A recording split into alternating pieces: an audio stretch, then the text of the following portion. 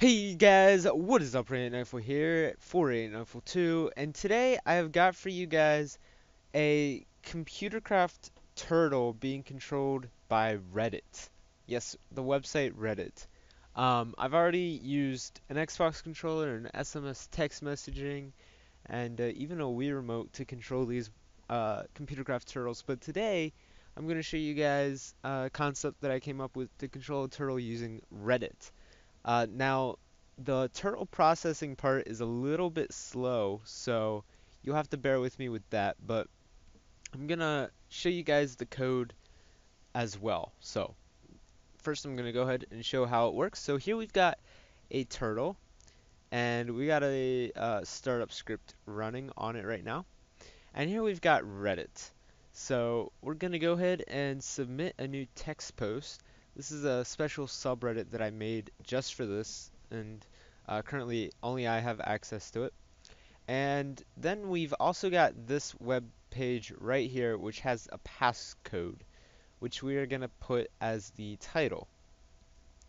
And then we just got text right here, and this is just gonna be the command that we want our turtle to run. This is just a Lua command. So I'm just gonna say turtle.up, just like that, and then we'll hit submit. Now this is the part that takes a little while, waiting for our turtle to actually move up. So while we wait for the turtle to move up, I'm gonna go ahead and show you guys how the code works. So this is the, oh, there it went. It just moved up. It actually didn't take as long as usual. Usually takes a couple minutes. So this is the turtle that we are currently using. So I'll go ahead and open up the startup file right here. And here we go. This is the code. So I'm gonna go ahead and walk you guys through it. And this code will be posted on the Computercraft forums if you guys want to check it out. Um, Link will be in the description. But at the time of this video, or at the time that you are reading this, this code might be a little bit different. I'm gonna try to fix a couple things and improve a little bit. So anyway, the first thing that I'm doing is loading this JSON API that I got from the Computercraft forums. I don't remember exactly where, but we're first loading it. Then we're creating a variable called URL, and this is just the URL of the subreddit that we are posting to. Then we got an infinite loop, and this is the code that's running in the infinite loop. And we're making two um, variables in here. One is just the passcode, which is this right here. And the other variable is the JSON version, I guess it's called JSON, uh, of the new section of the subreddit, which looks something like,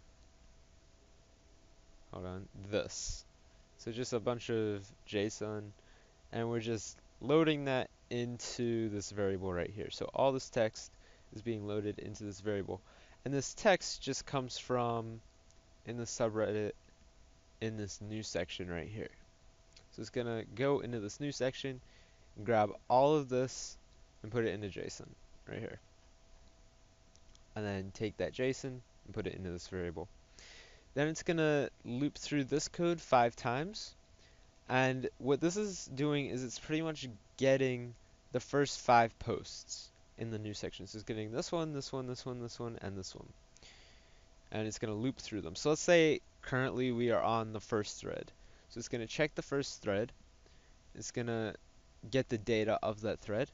And then it's going to test to see if passcode, which is this up here, is equal to the title of the current thread. So if we look over here, we're pretty much seeing if this passcode that's right here is the same as the title of the first thread. And if it's not, then it's going to go on to the second thread, see if the title of the second thread is equal to the passcode here, and it's going to do that 5 times. Alright, then it is going to, if they are the same, so if the title of whatever one it's at, let's say the first one, if the title of the first thread is the same as this passcode, then it's going to get the text of the thread that it's checking. So for an example, if it's checking the first thread, it's going to get the text from it, which is this right here, and it's pretty much just gonna run that command, which is what these two lines of code here do. This is just running this command, which is this right here. Then it's going to get, or it's pretty much gonna run this code here. This is the way that we generate a new passcode. So let me just show you guys how it works. I'm gonna refresh this real quick because the code should be different. So here's the current code. Now if I run this, which is going to generate an error because I have a little typo.